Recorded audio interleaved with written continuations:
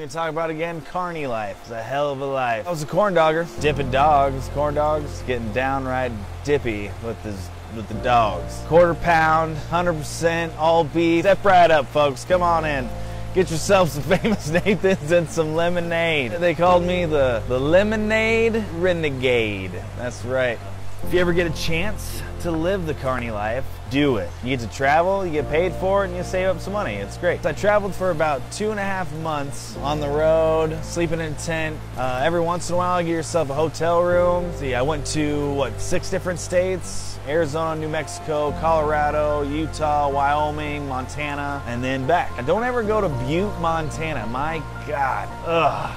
That was a rough part. I mean, the Evil Knievel days was cool and all, but just a fighting town. Everyone just wants to fight. Hate that shit. But there are cheap beers, though. They had $2 Coors Lights, and it was fantastic. You gotta take the good with the bad with these different places. For every yin, there's a yang, you know what I'm saying? My most favorite spots was the Navajo Nation Fair. That one was amazing. I got to work that with my brother, Hayden.